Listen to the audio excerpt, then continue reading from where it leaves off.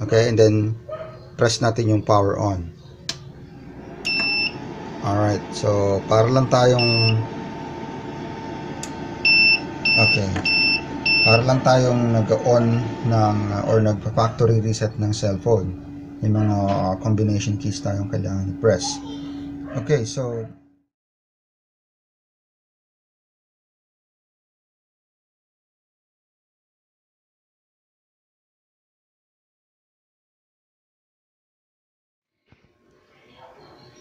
what up guys? Welcome na naman sa aking test labs. So, makikita natin ang ating leading man, si Snadi, and another Lifepo4 4-cell 12 volts battery. So, okay, ang i-discuss natin ngayon is kung paano ba mag-set ng parameter sa Snadi with Lifepo4 battery. Marami kasi ako na-receive mga comments or questions regarding settings.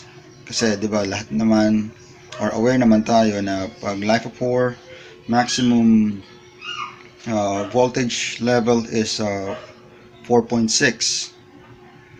Okay, but the nominal is 13.3, and for each cell, gaya ng gamit ko, 3.3 capacity, and the maximum is 4.2.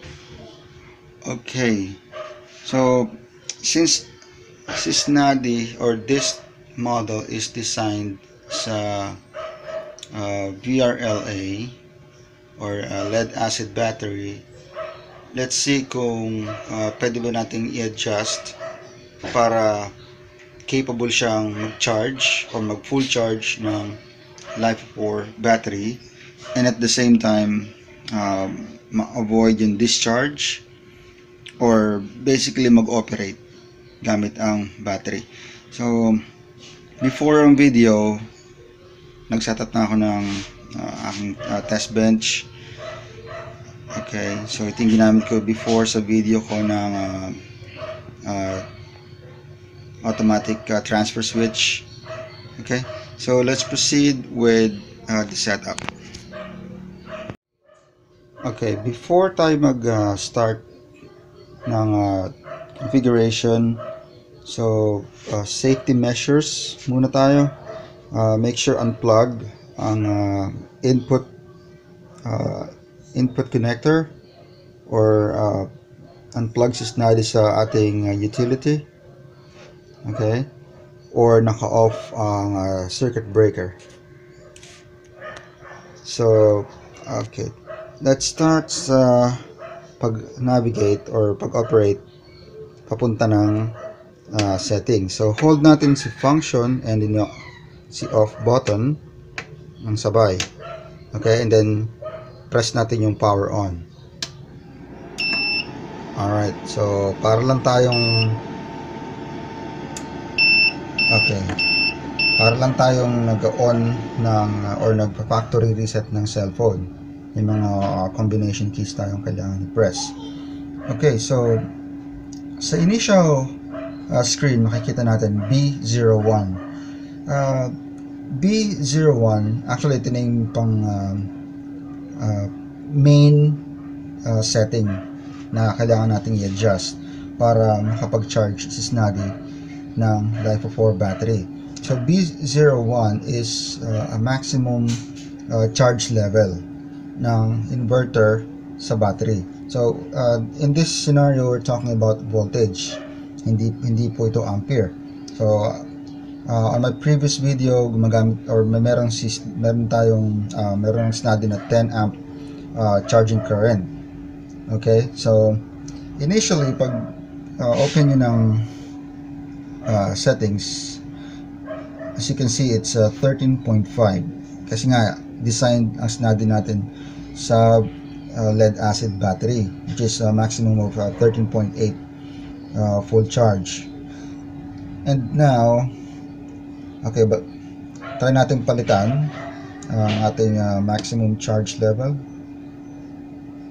Okay, press and hold lang itong si diamond button, and then once na makita nyo nagpa-flash na yung voltage, pwede na kayong mag-change. So yan, so si function button is if you want to increase the voltage, and si on off naman kung gusto nyo bawasan or decrease. Now, ano nga ba ang maximum voltage level ng Lifepo4? So sabi ko kanina it's 4.6. Okay, so naset na natin to 4.6. Then gusto natin i-save. That's it. So nakaset na siya to 14.6. Now, actually merong up to B or 7 settings ang ating battery. So, okay, navigation lang, navigation 2, 3, 4, 5, 6, 7. Pero now, focus muna tayo sa B01 to B04. Okay, so next naman is B02. B02 is tinatawag itong voltage or high voltage reconnect or voltage recovery. Bakit? Ito yung voltage level na from the low battery condition, di ba, mamamatay, magsiswitch si Snadi to AC or utility, and then i-charge naman niya yung ating battery. So pag gusto na pag fully charged, ito yung certain point or certain voltage na babalik si Snadi into battery power. Since continuous switching siya, wala tayong gagawin, hindi na tayo magmamanual. Okay, so change naman natin. So kung gusto nating bumalik si Snadi into battery power, since naka Lifepo4 tayo, okay, change natin to 14.6 din. Okay,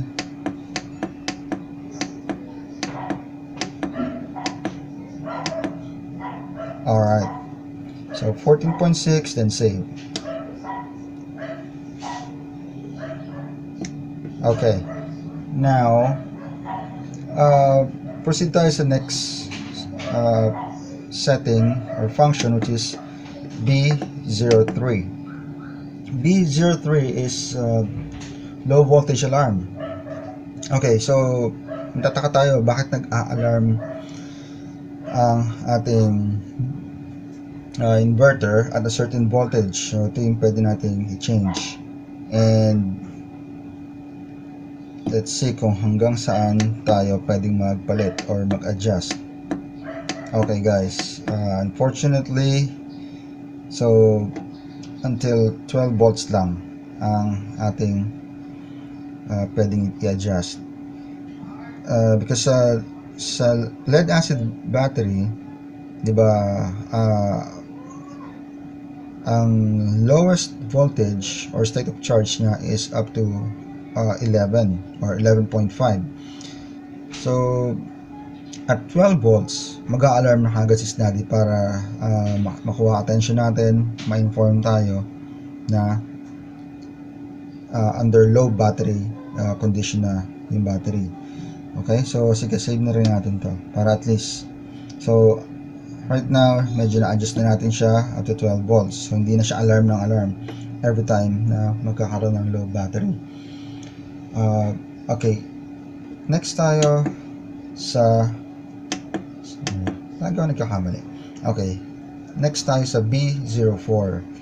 B04,